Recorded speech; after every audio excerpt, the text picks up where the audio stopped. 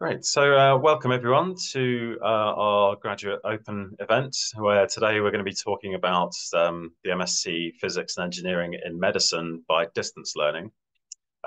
Last week, we ran a department event where we talked about the postgraduate programs in medical physics and biomedical engineering at UCL. But we've got a separate session today, really, because distance learning is quite different in terms of structure of how to study, and so we generally like to give a bit more context as to exactly how that works. So if you are applying for the course, you know exactly what to expect. So we've got a couple of things today to talk about, and we'll hopefully have a chat with a couple of students as well, so you can get some experiences before giving you a chance to ask questions to myself and to our current students as well, if you like. So yeah, welcome. My name is Billy Dennis. So I am the postgraduate taught programs program director in the department, but my particular specialty in the department is with distance learning, and I'm in charge of the distance learning MSc program, which is why I'm here talking about this today. So I'll quickly mention a couple of things about what motivates our course and why you might be interested in coming and studying with us at UCL more generally. UCL's real strength, it's in the university league tables and is very highly regarded. It's got extremely high research quality, and most of our department's research comes under the banner of world leading or internationally excellent in the last research excellence framework. So you'll have an opportunity to join in that, not just learning from the modules we teach, but also joining the research groups and taking part in some of that world leading research as well. We are a relatively small department compared to some others at UCL in terms of postgraduate students. So that means that we have more personal relationships with our students than some other courses do. Personal tuition and through supervision, you get a lot more direct contact, and that means you get the benefit of that. And hopefully, we get the benefit of you from that as well, because we hope that you'll be key contributors to the department through the work you do with us as well.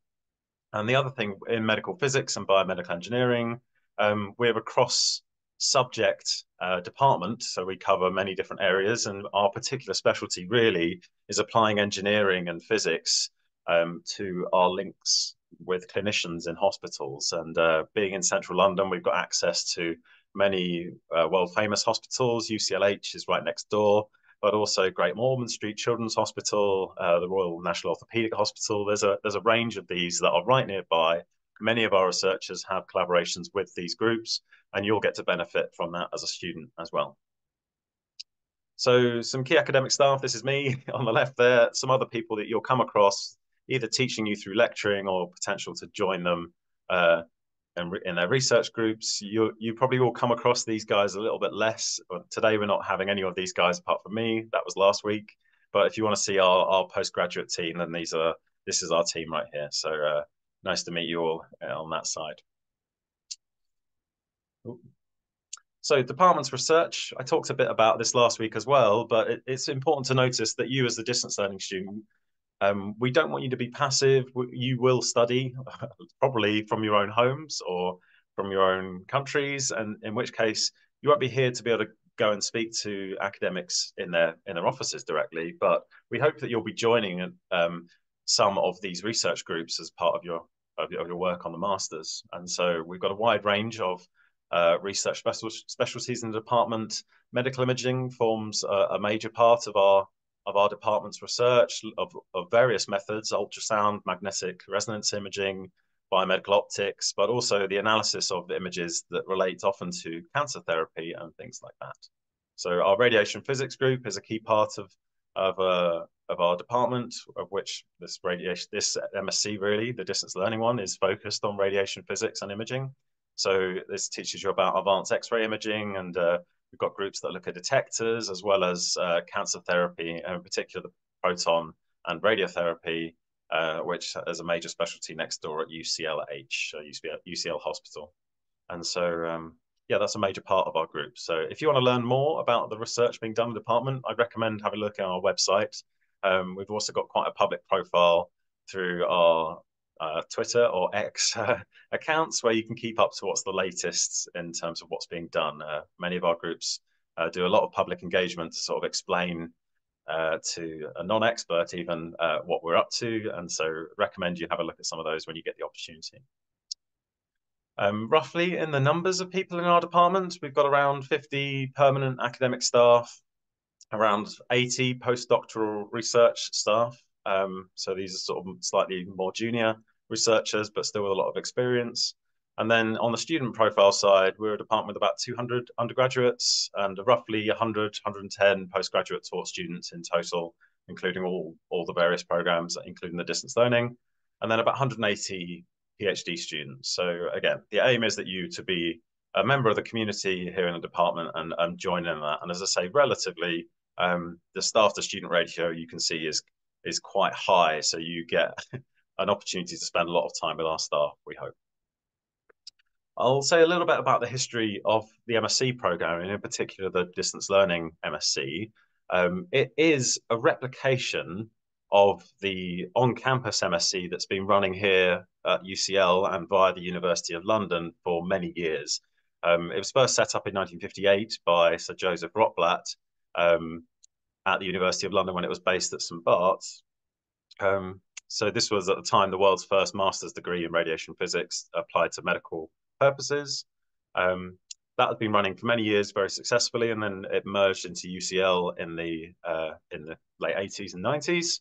And then in 2011 was when we established our distance learning routes. The idea being to replicate the masters that was running on campus, partly at the time to give opportunity for students who might be working in hospitals, who could only study part-time to study, but also to make it available to international students who might find it difficult to attend London in person as well, either due to financial difficulties of being able to travel and live in London, but also due to that working part. So the aim of the MSc by distance learning is to provide flexibility for whatever is needed for you as a student, either because you need it in terms of time available for you to study, so you can study the MSc over multiple years, or whether you need it for location purposes.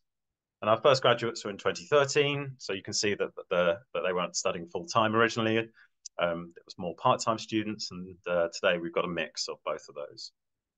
In 2015, the program was accredited by the UK's national body in our subject, which is the Institute of Physics and Engineering and Medicine. So we're currently the only distance learning course to be accredited in this area. And that accreditation is a mark of both our teaching quality and the assessments that we do, but also it marks that it can form a part of the clinical scientist registration that you require here in the UK if you want to work in a hospital as a medical physicist or any of other specialties under that banner. So this forms part of the training, the master's level training. So you can use it, and many of our students do on distance learning to get their route to, as it's known as, clinical scientist registration, which is where you gain your own master's and then you work in hospitals and gain the competencies you need there before applying for your registration as a clinical scientist. And we've had decent success and excellent feedback from our students over the years, and had some personal tutoring award nominations in the past as well. So just to give a quick summary of what we might see for the degree, it is, last week we talked about the different specialties in the department. This particular degree, the distance learning one, is available for the radiation physics IPEM accredited stream. And we've got students that can study that degree over 3 different timescales. These are terminology. This is terminology that UCL uses to describe you. And when you apply for the course, you'll need to pick one of these 3 methods. Full time means you complete the degree over 1 year. So starting in September, you'd finish in August in 2025. If you apply by part-time, that in UCL terminology means specifically for a master's, you study over 2 years. So you study half the MSc in your first year and half the MSc in your second year. So you would finish then by August 2026. And then there is a third mode, which is called flexible mode, which is probably most common and gives just much opportunity for you to decide year by year how much you would like to study. So most students on that flexible study don't take the maximum 5 years to complete the MSc. They'll often take fewer than that, but it gives the option for you to take longer than 2 years to complete the MSc. So for some students, that's valuable. So that's the three options when you're applying for the program. Um, the rationale for you studying is that you can study completely alone. There's no need for you to work with any other students for most of the degree, or you can work in groups. Ideally, when you join the course, you'll have a cohort of other distance learning students that you would interact with. Many of our students, if you are studying part-time, will have jobs already. So that's quite helpful sometimes to get a bit of extra perspective and work together studying for exams and assessments, etc. But as a distance learning student, you don't have to be in person, so you can, of course, study however you like. You also have an opportunity, even though you're marked as a distance learning student, some of our students like to take the opportunity to come to UCL's campus and join in some of the activities that happen in campus, be it a lecture, be it a lab, be it an opportunity to visit the research team or the clinical teams in the hospitals. This isn't compulsory at all, but this is an option for students. Just because you're distance learning doesn't mean you're not welcome on campus. You can indeed come and join in on campus if you like. You're considered a student by any other metric that our on-campus students are. And so this is not just for UK students, although some of our UK students do visit campus more regularly. We've got a student who's from Hong Kong who's visiting later this month. So it sort of depends. It's up to you. That's an opportunity for you as you study with us. So typical profiles of students that we might see who study on these programs. This is just really some different backgrounds we have. We have students with physics degree, undergraduate degrees. We've got students with sort of engineering-based undergraduate degrees, mechanical engineering, biomedical engineering, and we've got computer scientists, specialists. There's a wide range in there as well. So you could come from any of these kind of backgrounds.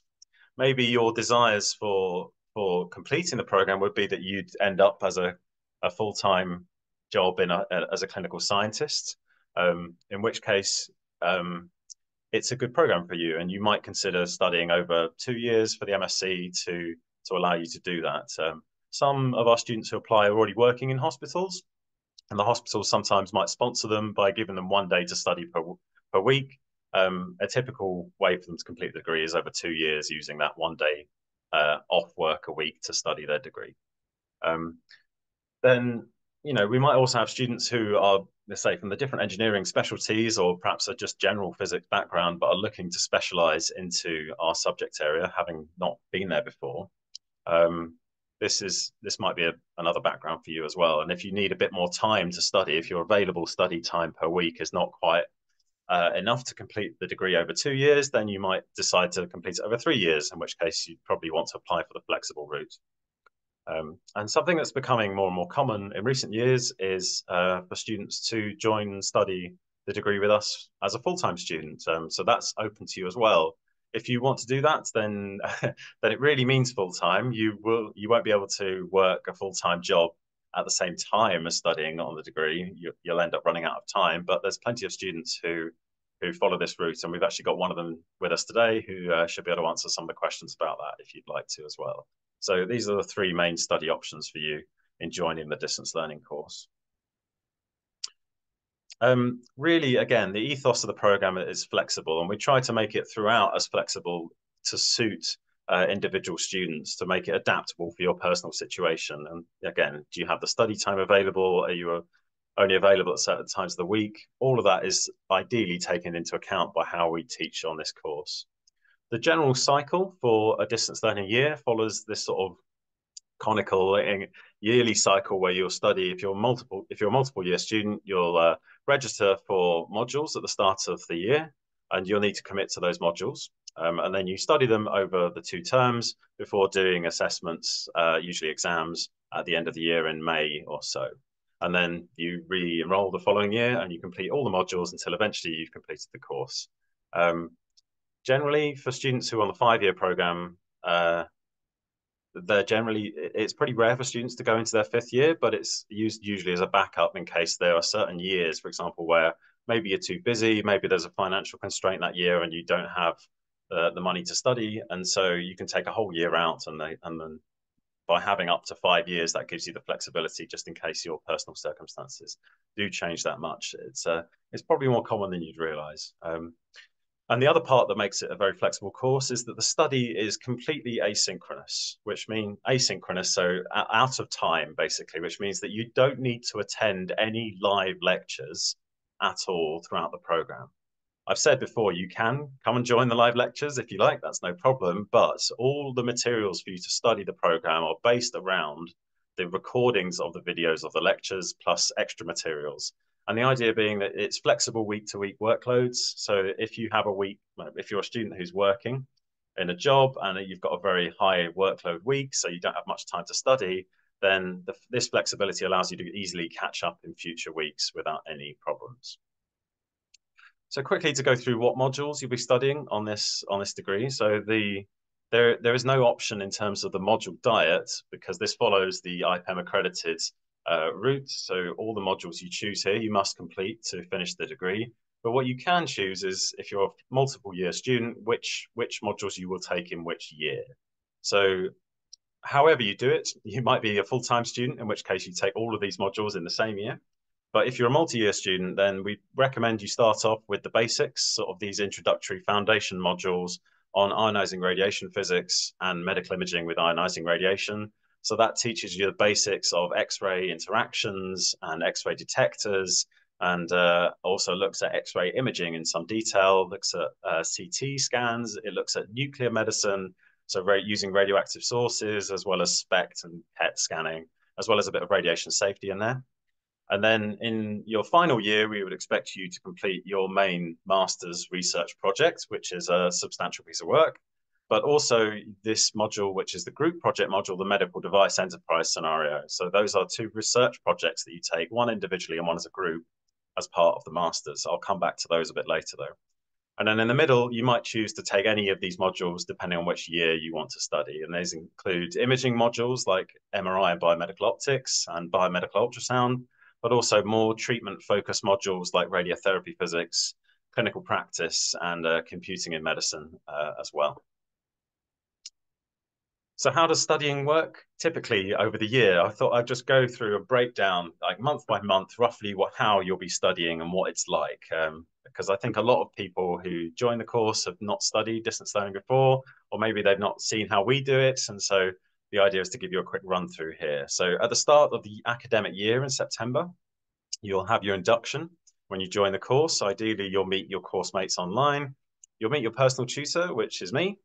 And then after that meeting, we'll make a plan for you to decide which modules you might want to study that academic year. As part of that induction, then you learn the basics of how the course is going to run for you as you study. And so we'll show you the online learning environment, which is for UCL called Moodle, which is a series of web pages of the databases where you'll go to all your studying throughout the course. And then we'll give you your first tutorial. So rather than me just telling you how you'll be studying each year, I'll be showing you. So I'll just give you a task to do. I'll ask you to do a little bit of research, look up in the library for some journal articles, read about that, do some data analysis on some detector data, and watch a lecture video, and answer some questions, and hopefully give you a taste of how that studying is going to work throughout the rest of the year, because it's the same process in the induction that you'll be following up on later, showing you all the tools that you'll need to do, basically. Another thing we recommend that you do as much as possible is to have some collaboration with your fellow students on the distance learning course. And there's a couple of methods you can use for doing that, using our online forums, but also we use Google Docs quite a lot as a way to anonymously interact with each other. And if we're meeting as groups, then we meet on Teams, and we'll give you a taste of that as part of the induction. But essentially, we'll give you this starter course just to let you see how the program's going to work over the coming year. Then when term really starts is October. And generally UCL's got 3-term structure. So term 1's from October to December, term 2 from January to March, and term 3 is April until June. The 3rd term is the space for the exam, so there's no teaching in that term. On campus, you would normally study one module in one term. So you would do 10 weeks of lectures from October to December. If you're a part-time student, then we actually recommend you study in a more flexible way, which is using the recordings of the videos to study a single module instead of from the start of term 1 to the end of term 1. is that you do it at half the speed, but from October through to March. And that just means that it gives you a lot more flexibility if your work life can get on top of you and you don't have the time to study each week. So essentially, if you miss the weeks of lectures, it's very easy to catch up that if you don't have as much to do. And that's the purpose of studying at half that speed. So roughly, you'll be studying about 1 to 2 hours of videos per module per week. If you're part-time students, and then you get extra resources that go with that as well. It's worth saying if you're full-time, then we recommend that you study by the more traditional full-time method, and you'll essentially do one module. You'll do a series of modules that complete in one term as well. So as well as those videos, that's not the only way we recommend you study. There'll be a series of self-study problems and opportunities for you to share your work with other students, as well as getting feedback from your tutor. I think a key with distance learning is to make sure that you're being active with whatever you're doing. It can be effective for students just to watch videos or read library books, but much better is for you to do something that requires you to think about it yourself, writing notes, to do data analysis, to answer questions that get you to really engage with the materials. And so that's a big focus of the program in terms of not just being these videos and textbooks to read through, but give you something more active for you to really engage with your learning. And so on top of those kind of extra exercises and quizzes, you'll get opportunity to look at online textbooks and other resources as well. To help you keep sort of online for your studies throughout the program, we would expect that you aim to complete certain lectures by certain dates, which is shown in this timetable on the right here. So you can see by each module is broken up by topics, and you study each topic by each week. And then hopefully you'll be at a point where you completed enough of your studies that you'll be able to submit one of the tutorial submissions, which happen at regular points throughout the year. Those tutorials work in a way that allow you to get some feedback, and hopefully they're checkpoints that keep you on target to complete the modules by the time of the exams. So here is some examples of like online sharing forums. So the little exercises you might do, we encourage students to upload their work and compare with each other to give you the same kind of experience as if you're sitting next to a student in the lecture theatre and you just turn to look at their work and said, oh, what did you do on that problem? It's an aim to replicate that same process. And yeah, the online Google forums we use quite a lot as another way to ask questions and get help from people on the course. So tutorials, I've mentioned this already. There are regular tutorial meetings you'll have with me, the tutor, throughout the year. The structure of these tutorials are that will be asked to complete an exercise. You'll be asked to submit that exercise in Moodle, the answers that you have. I'll mark it and then give it back to you and give you feedback. And then the following week we meet and we have a conversation about how that went. We go through any problems you have. So you make sure that you're getting good feedback. Do you understand these topics? And you can ask questions and if you need any extra help with anything, basically. So again, we're trying to make it as active as possible for you as you study and to make sure that you're properly supported as you study. Now, these tutorial exercises can cover a range of different topics. Some of them are problem solving, more mathematical type problems. Some of them will be literature reviews, looking through the academic research journals to find information that will be useful to know either for your projects or for your modules. Some of them will be data analysis of experimental data. Some of them will be using research software. Programming tools are pretty common and very useful as well. So you'll see a bit of that. And also at the end of the day, we want all our students to do really well in the course and get high exam marks. So some of them are exam question practice as well. So all of these exercises you get feedback on and you get a chance to talk about and ask questions about. So that's how our tutorial systems work throughout the year. So examples that you might see, this is one from computing and medicine, filtering in the frequency domain, taking some images and doing some analysis on them here. So, and then, so we start with a brain image and then we follow it up by looking at this is some cell images from an electron microscope, looking at nerve cells in the brain and doing some image analysis on that as well. So that's a fairly typical thing you'll see. So then we get to assessments, which are generally in May or June, then in term 3, as I mentioned. So the exams will be then certainly. The structure of the program is that you're studying the exact same degree as the on-campus version. So you get the same assessments that they do as well. So you're sitting the same exams at the same time as we do here on campus. And for this coming year, all of our modules will actually be sat online using the platform Assessment UCL. That's pretty typical here on campus as well. Most modules in our department are also run by online exams now as well. So they are technically open book, but they're timed online exams where you need to download the paper, write your answers out, and then re-upload them by the end of the exam period. Most modules also have a coursework, meaning an extra exercise that counts towards the final module mark, and they're usually integrated throughout the year. Up to about 20% is fairly typical of a module, and they're usually problem solving or some data analysis and those kind of tasks. And they're integrated into the tutorial slots. So those regular points that we check up on you throughout the year, you get an extra exercise to complete. So rather than overloading you with lots of work to do, the courseworks are fed into that system. So you complete those courseworks within that tutorial time frame as well. So here's an example of an exam paper from a couple of years ago. So onto research projects. So this is obviously a major part of any master's degree. It's actually worth 1/3 of the total degree mark for any master's degree. So 60 credits out of your maximum 180 credits you'll take.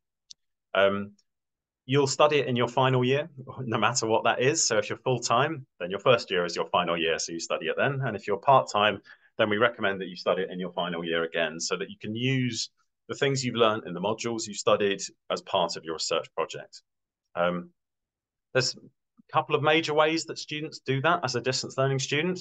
The first is that we can develop you a local project with academic support based here at UCL. So if you've got an environment, perhaps if you work in a hospital or if you work in an industry with access to relevant equipment, medical engineering related equipment, then you can use it and develop a project there, and we'll help you do that. And often that's a very good way of doing it, particularly for students who are working in hospitals. It's an opportunity really for you to interact with your colleagues there and sort of further yourself at work as well as with us. If you do that, then we assign you a supervisor here in department with the same expertise who'll be able to support your project and contribute to it as well. The second alternative is that you sign up to the standard list of master's project proposals we have here in department.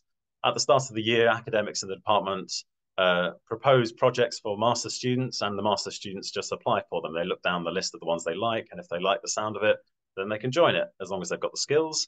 So you'll see, again, from all the research groups in the department, you get an opportunity to join any of those in theory. As the distance learning students, there will be a couple that you may not be able to do if it requires you to collect the data yourself in person. But most of the projects will allow you to join them through the data analysis. The data analysis is often the core of most master's projects. So actually you should be able to join a lot of these. So that research project has regular assessments throughout the year to help you progress. There's sort of checkpoints again. You start off with an outline, then you have a progress report. There'll be a point later in the year where you must submit a research poster and join in the research poster conference that we have here on campus. And then at the end of the year, you submit your thesis, which is your final dissertation on the research you've done. And ideally, what we'd hope from you is that any master's project is that you do a piece of research of quality high enough that we can publish it in a research journal. And then maybe if you're interested, you could stay for a PhD afterwards. It's one of the more common ways that students get PhDs in our department is to do a master's project and impress their supervisor there. And therefore, the supervisor looks for funding to recruit you as a PhD student going forward. So that's an opportunity for you if you study with us. And then the other thing you have for your research projects in your final year is the group project, the medical device enterprise. So this is a group project where you will work with students on campus in a group to solve a medical problem. So at the start of the year, we give each group a medical problem to solve, and we say, can you please find a way to solve this problem by making a brand new medical device? The idea being the device has to be completely new.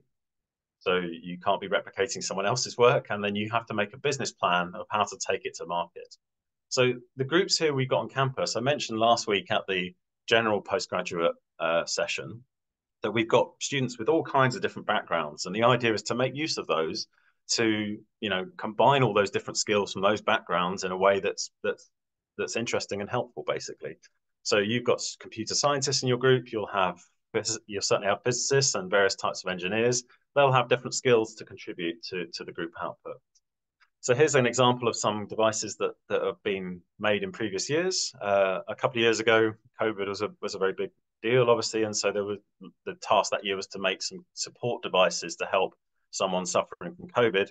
This is an electrical stimulator you can see in the bottom here that was made by one group to help strengthen someone's cough muscles if they needed to cough badly to get mucus out of their lungs. And so literally an electrical shock provided to the abdomen which could contract and support you in a cough to give you the strength, because a lot of COVID patients ended up quite weak. And this was a supportive way to contribute to that as well. So another year, one of the tasks was to create technology for the visually or hearing impaired people. And so we've got a little mouse braille reader here that a group made, which looks like a mouse, and you run that mouse over the top of any text. It had an automatic imaging device in there that could read that text and then convert it to these pins you'll see on the top of the mouse, that which would raise up and down and give you the braille version for people who are blind.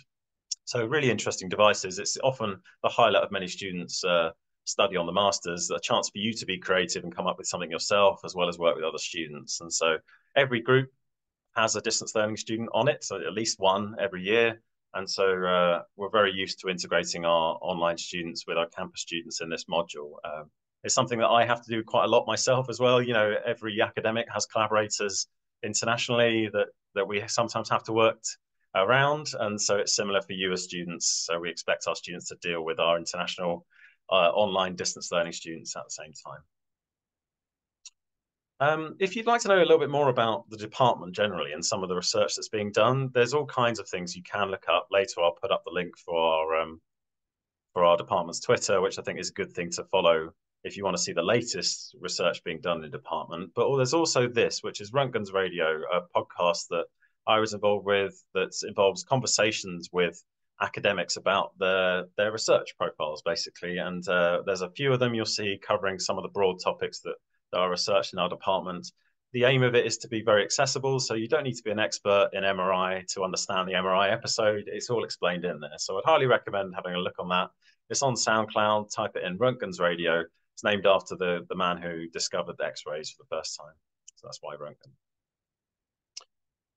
So as a distance learning student, you've also got some other opportunities to join the department, really. We want you to be part of the community as much as possible, and we will treat you that way. So if you want to speak to other lecturers, it doesn't matter that you can't knock on their doors.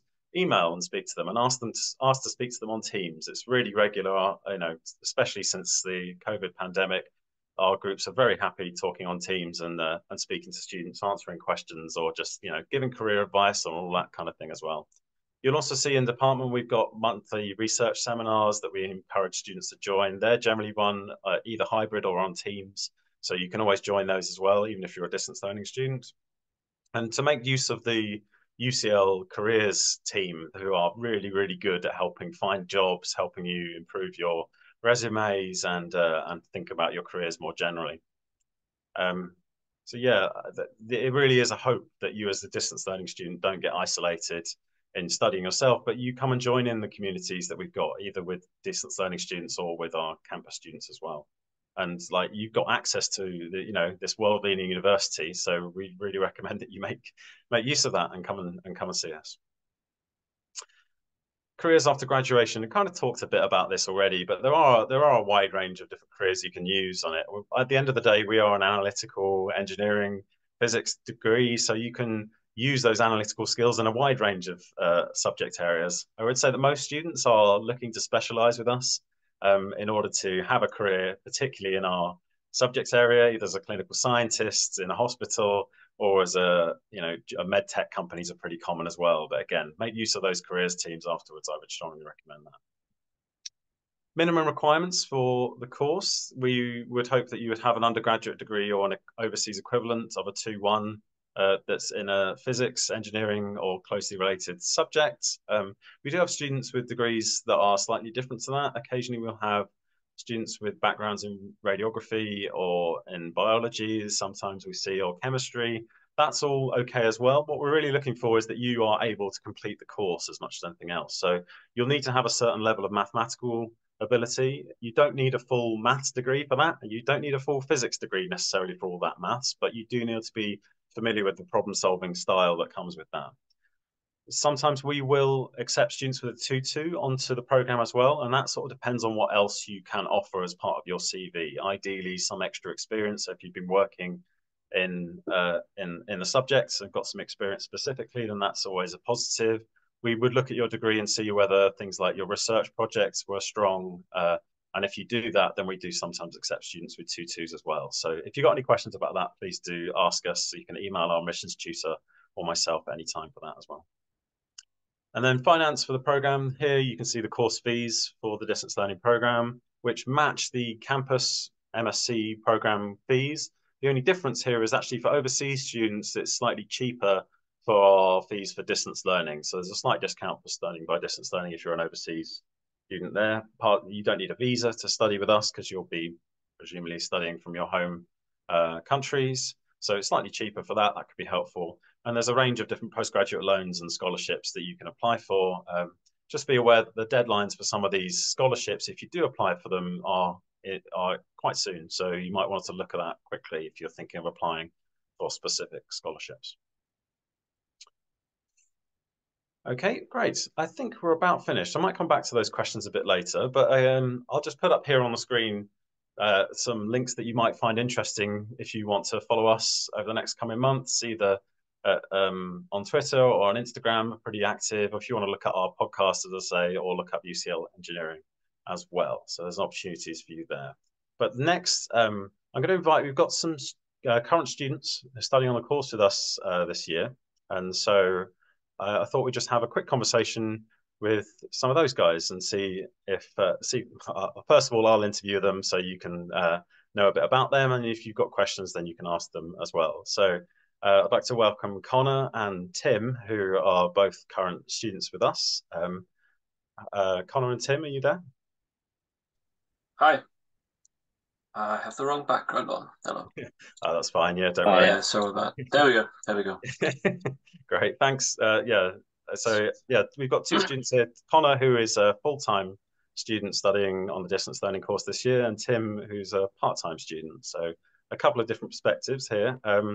Connor, could I start with you if it's okay? Sure. Perhaps could you tell me a bit about yourself and your background? How did you come to study on the program with us? Like, why did you study? Why have you come to study at UCL this way? Well, I was hoping to get into a more medicine-related field. So I'd studied my undergrad as a physics student with Open University.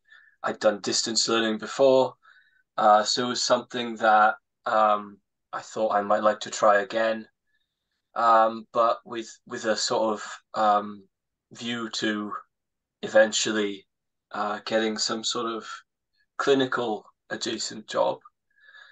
And I found this course. It Right. seemed like what I was looking for, and it Yeah. was. So Okay, great. Yeah, excellent. So you're given your full time, you've started your projects already this year. Could you tell us what your project is and how that's going so far? my project is a piece of software that is supposed to be able to remotely gather information on how field of view affects a laparoscopic surgery simulation.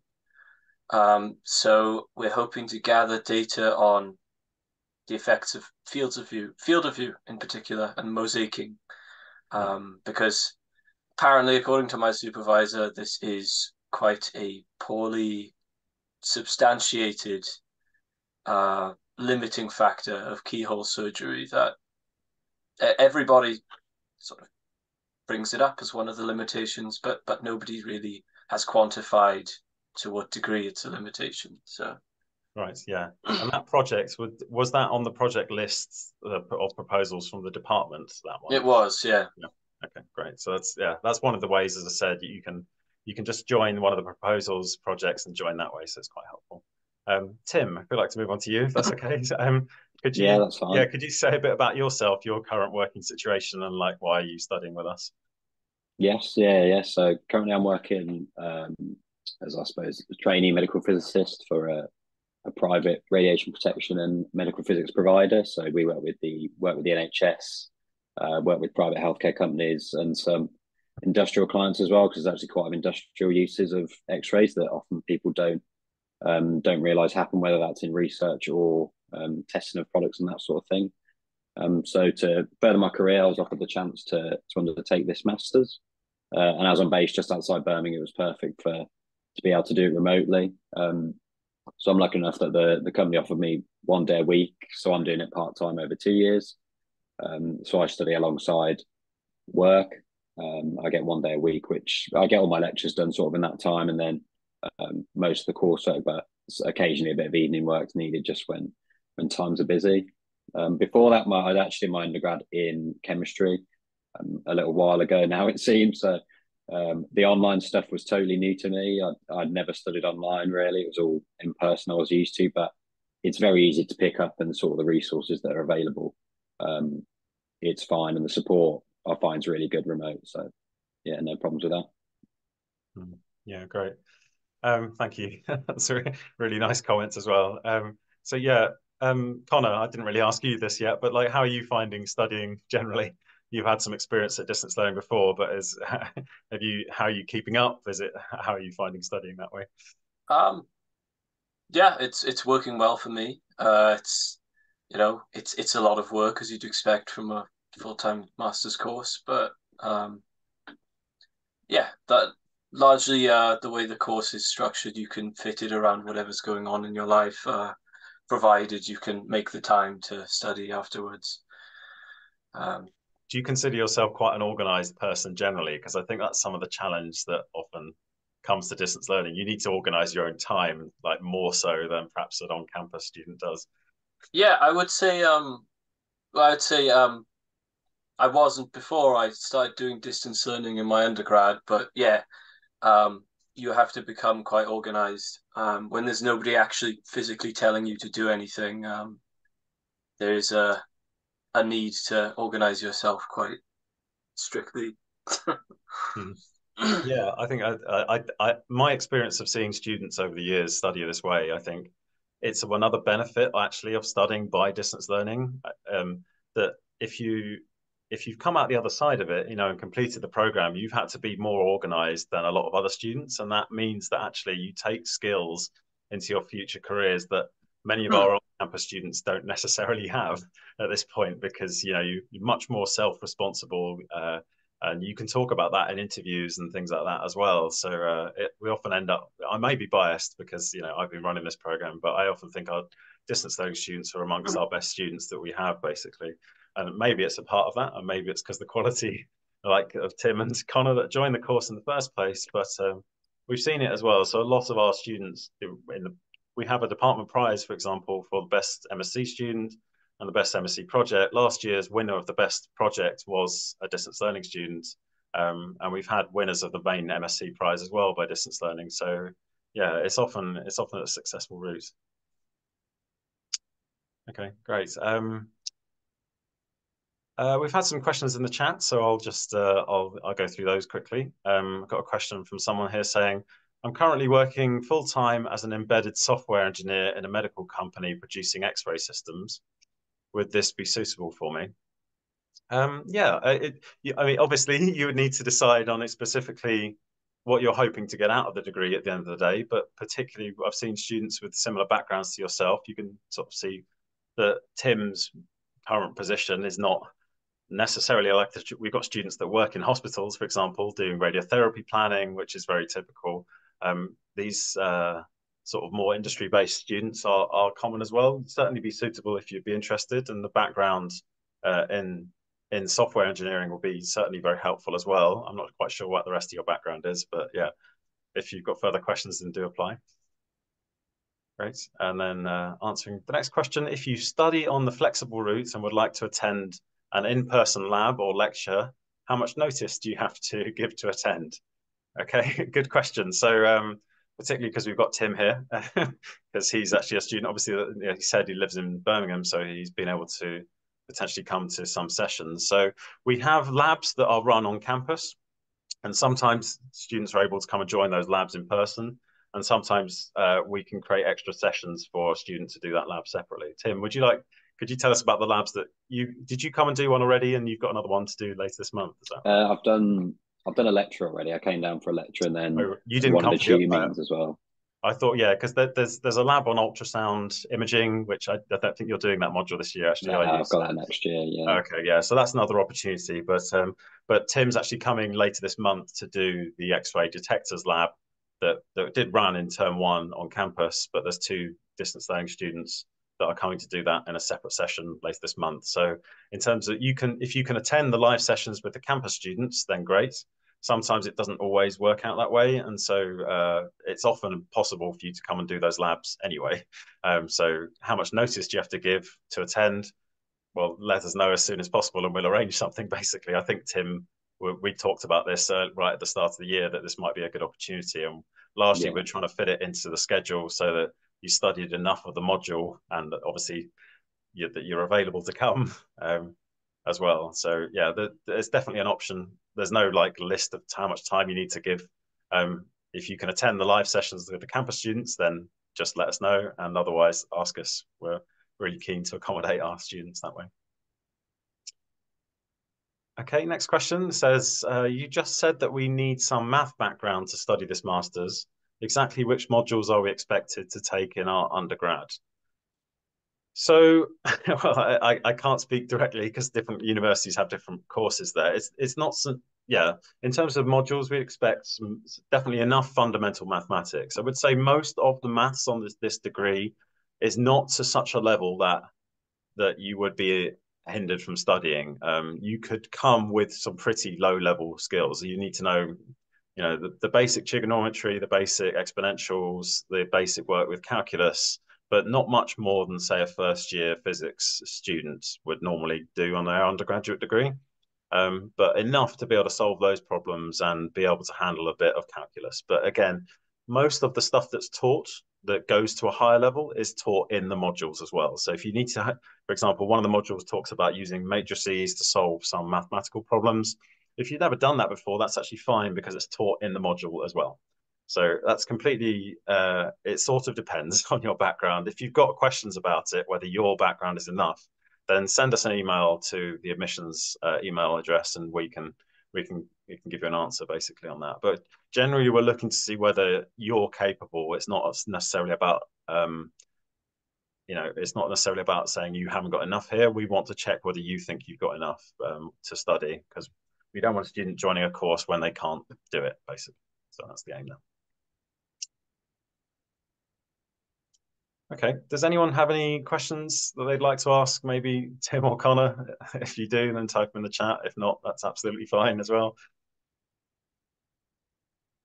Yeah, thanks, Naomi. I think Naomi's just put the link to the email address for asking questions if you want it as well. Okay, I'm not sure if there necessarily is. So I think I'll bring this session to a close overall then. The engineering faculty has asked us if you've attended this session and would like to give some feedback about the experience, then you can use this QR code to go to a form and give us some feedback as well. So this is here if you'd like to do that. But otherwise, if there's no further questions, then thank you everyone for joining, and thanks to Connor and Tim for joining as well and answering the questions. And hopefully I'll hear from you before you come to study with us in September. Thanks, everyone. Thank you. See you later.